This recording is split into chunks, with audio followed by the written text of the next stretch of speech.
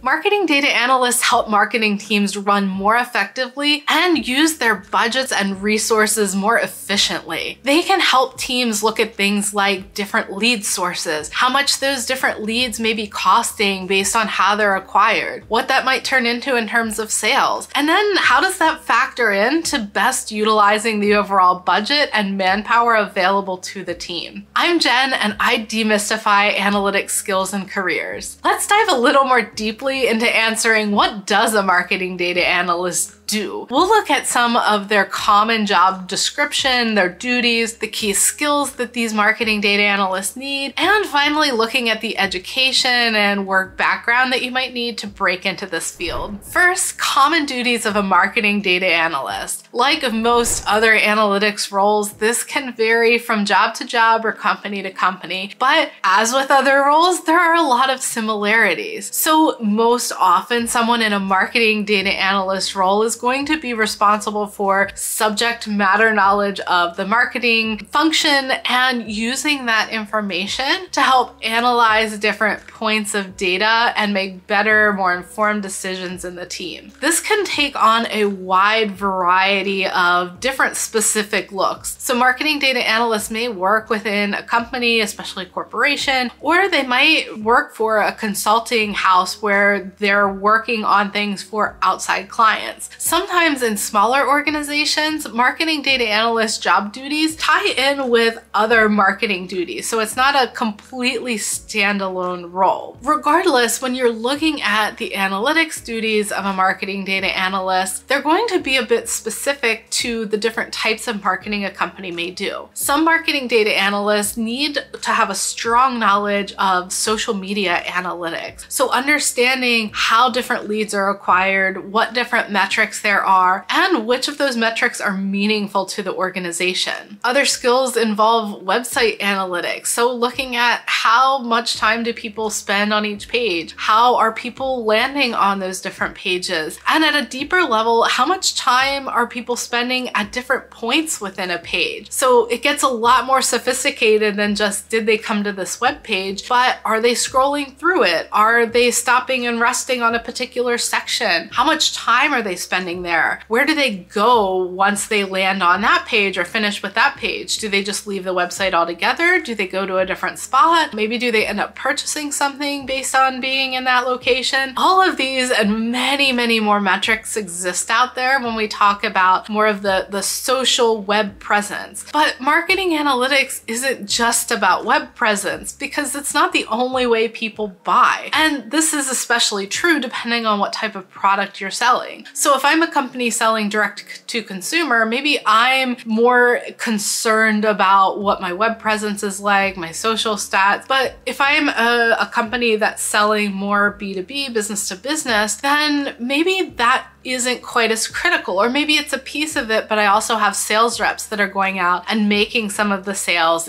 building client relationships with those bigger clients that are leading to eventual sales. So it's very dependent on the organization, but conceptually you're still working on the same thing. You want to know how are people coming to your product or service, how much are they spending, where are they going, what's the different customer journeys they may take. All of these are valuable pieces of information that a marketing data analyst can analyze and provide back to the business for better decision making. All of that falls under the umbrella of analyzing marketing data. And marketing data analysts that are maybe more sophisticated in the analytics side of things or working for companies that are more sophisticated in their marketing efforts might also do analysis that's more in the data science direction. They might do more cluster analysis or nearest neighbor, looking for similarities of how to sell to different customers or what customers are likely to respond to. What similar profiles do people have? All of this goes into the next major category, which is advising the marketing teams. So what is the performance like? Based on what they're seeing, what are they recommending could be done the same as we've been doing or differently than what we've been doing so that the marketing efforts pay off? This advisory role can vary again from company to company, and sometimes people are executing creating their own marketing analytics and then turning around and using those. This could be the case at a smaller organization or somebody that's running different web campaigns, that's doing comparison analysis of those, that's looking at performance of different campaigns to look at the effectiveness and the conversion rates for whatever they're measuring, because not every conversion is focused on a sale. Sometimes it's brand awareness. Sometimes it's getting people to interact with the brand. There are steps before it actually turns into a sale. For marketing data analysts that are working at a consulting agency or maybe that play a more active role, they're also going to be cultivating and maintaining client relationships. Again, this can look different from role to role, but as someone that's working in a very specialty niche area of analytics, it's valuable to be really tied in with your clients, whether that's an external client or it's an internal, it's someone else in the marketing team that's a client of the data that you're working with. Maintaining those relationships, understanding what the needs and the challenges are, makes you a much more effective marketing data analyst. Because marketing data analysts are so close to the data and understanding what's going on and where the biggest value is, they also have the opportunity to influence marketing budgets. Maybe they impact the overall budget, or maybe they impact what the different split of that budget is. Where does the company spend the most money? Where should they spend the most money to get the highest payoff for that cost? Sometimes there are strategic relationships to maintain, and it's not always about the most efficient use of resources, but often there is a lot of value in looking at what is the customer actually buying, how much revenue is the company getting, because sometimes those aren't the same question to answer. Sometimes companies might be getting different discounts, and so just because one company is buying more overall dollar value doesn't mean that's actually higher revenue for the company. All of these things are pieces of information a marketing data analyst may analyze to help influence the overall budget and strategy of the marketing team. Let's talk about marketing data analyst key skills. We've already touched heavily on the analytic skills, and this again is going to depend from company to company or role to role, but typically if this is a more analyst focused role, people are going to have knowledge of a programming language like SQL, Python, R, SAS, or a no-code, low-code tool like a data visualization tool, a Power BI, Tableau, Alteryx, something similar along those lines. It's typical though within especially smaller marketing organizations that a marketing data analyst should have knowledge of a lot of the common web tools. So things like Google Analytics or Google Ads that are really heavily used throughout most metrics that people track. There are certainly other tools out there that people can know, but these are very prevalent in the marketplace. And having knowledge of those can also help people when they're analyzing data because they understand kind of the front end of what's going on. Communication skills are important in this type of role because, again, what you're doing is going to impact how the marketing team functions, where they focus their efforts, how they focus their budgets. And so being able to communicate your findings, your assumptions,